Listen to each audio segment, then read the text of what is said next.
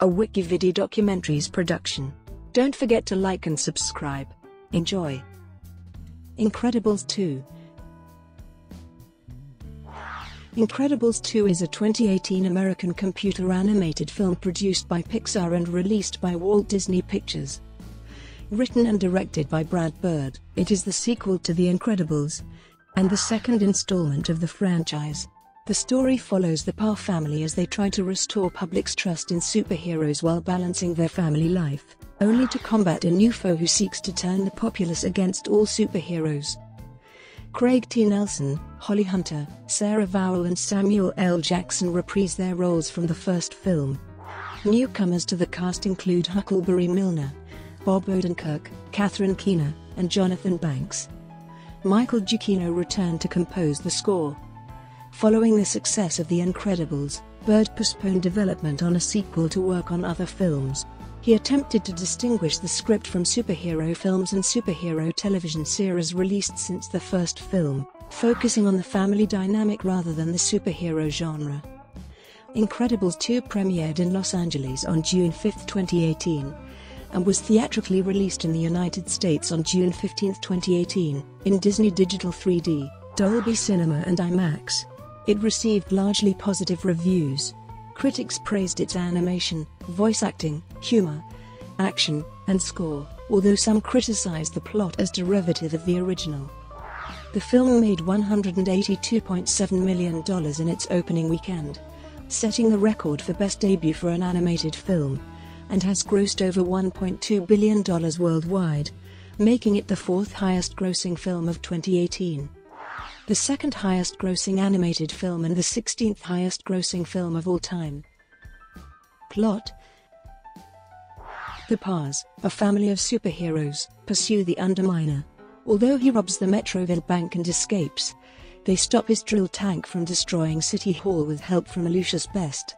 However, the government, concerned by the collateral damage, shuts down the superhero relocation program, leaving the Parrs without financial assistance from Agent Rick Dicker.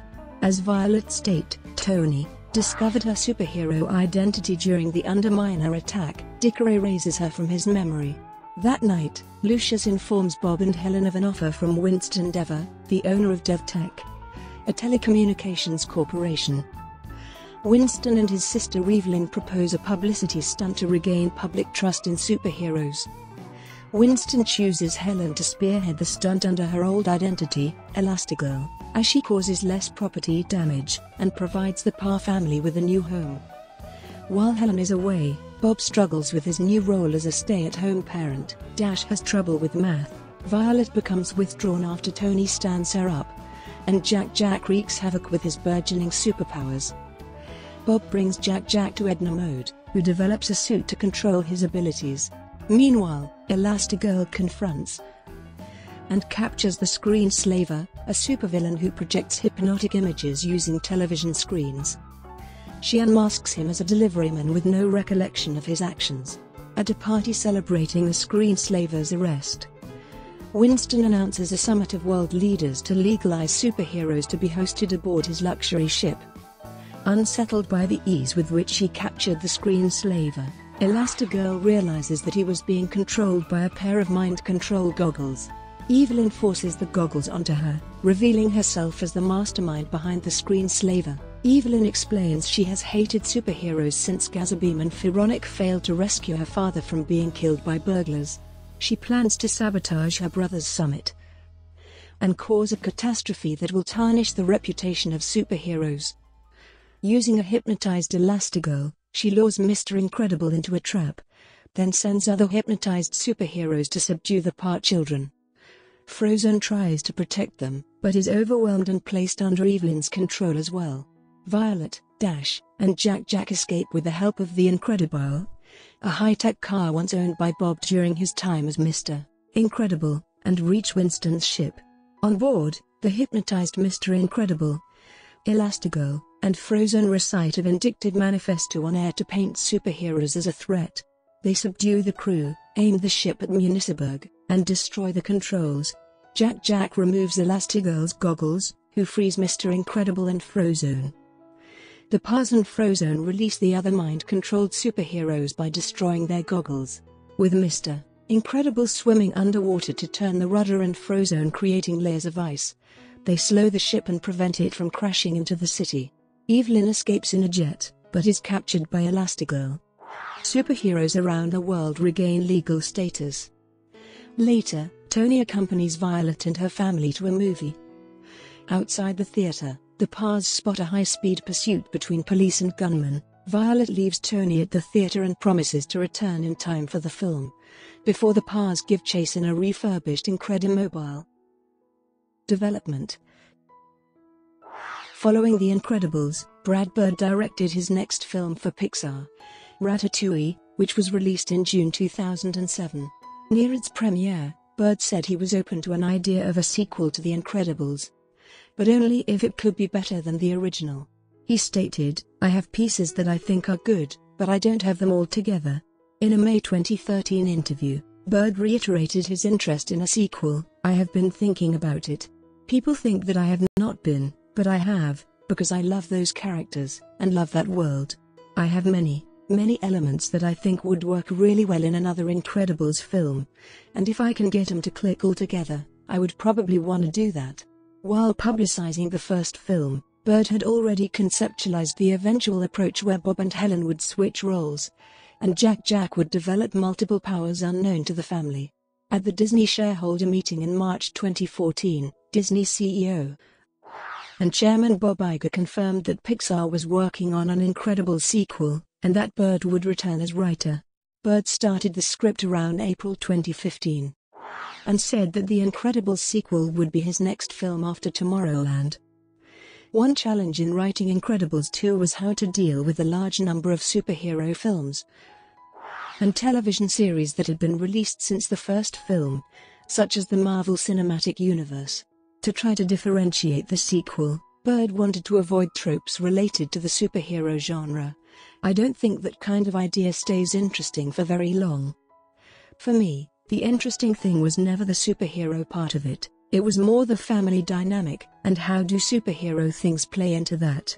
He said he wanted to include some unused ideas from the first film, and that the new story would focus on Helen Parr, Elastigirl. Though the sequel was released 14 years after the first, Bird did not want to use a narrative element like a time skip or to come up with new characters, and instead continued from where the first film left off. This allowed him to keep characters with the same superpowers and not have to develop new ones.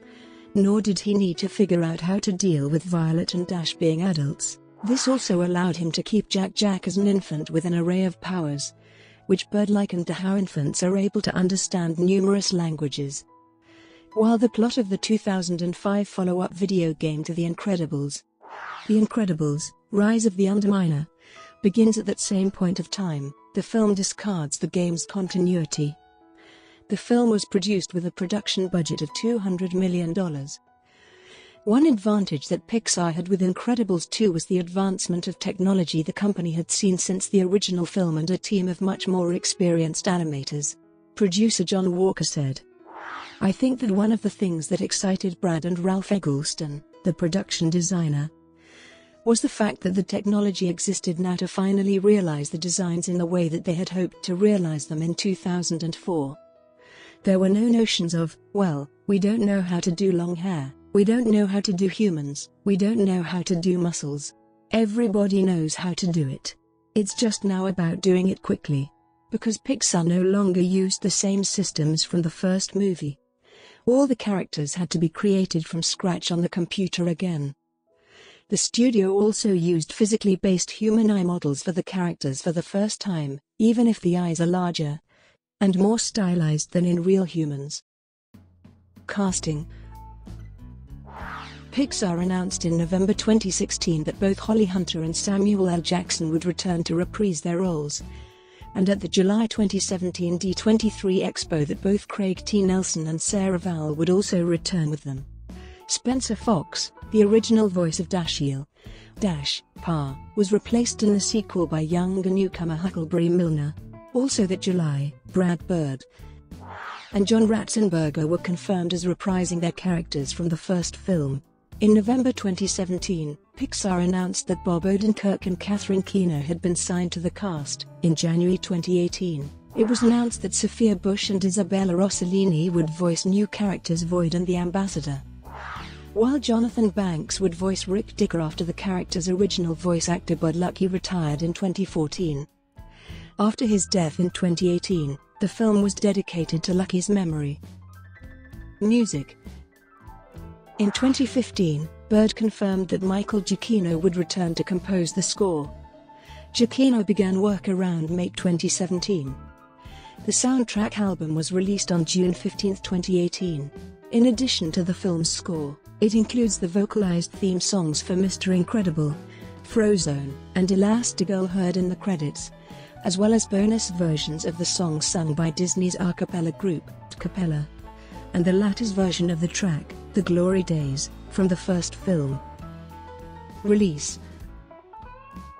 The official premiere of Incredibles 2 took place in Los Angeles on June 5, 2018. It was theatrically released in the United States on June 15, 2018, including an IMAX release as part of Disney's new distribution deal with IMAX, but only in 2D. It is accompanied by Pixar short film Bow. The film's release was originally scheduled for June 21, 2019, but the date was moved forward after Pixar handed the 2019 release date over to Toy Story 4, after its production fell behind schedule. Marketing. A 53-second teaser trailer premiered on November 18, 2017 during ESPN's broadcast of College Game Day.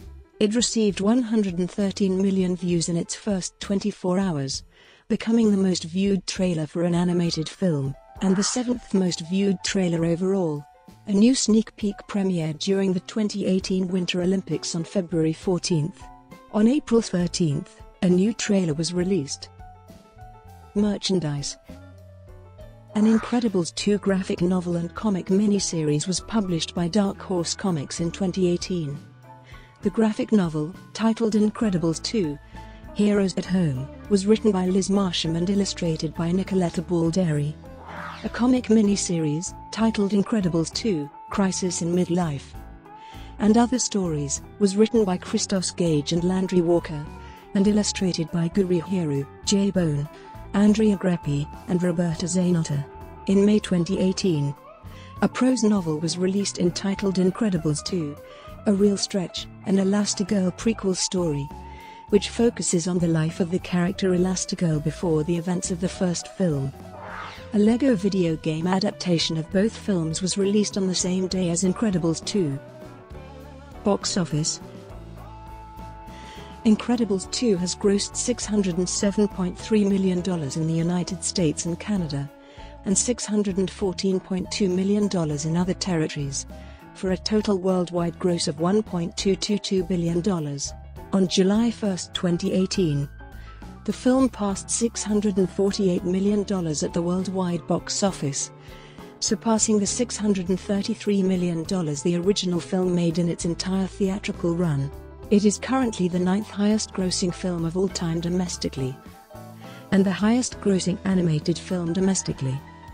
The film crossed the $1 billion mark on July 30, 2018, becoming the 7th animated film and the 36th film of all time to reach the milestone. It was also the 5th animated Disney film, the 3rd Pixar film, and Disney's 18th film overall to gross $1 billion worldwide, as well as the fastest animated film to gross $1 billion, doing so in 46 days, surpassing Minions. On August 12, the film surpassed Toy Story 3 to become the highest-grossing Pixar film worldwide. United States and Canada. In April 2018, early box office projections had Incredibles 2 grossing $110 million in its opening weekend in the United States and Canada.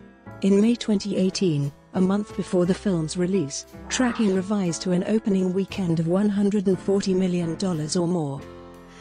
A week prior to the film's opening, Fandango reported that pre-sale of tickets for the film had exceeded that of previous mid-year blockbusters Finding Dory, Wonder Woman, Spider-Man, Homecoming and Suicide Squad at the same point in their release cycles. By the week of its release, opening weekend projections had reached upwards of $150 million. A day before release, it became Fandango's top pre-selling animated film of all time, outselling the previous record holder, Finding Dory.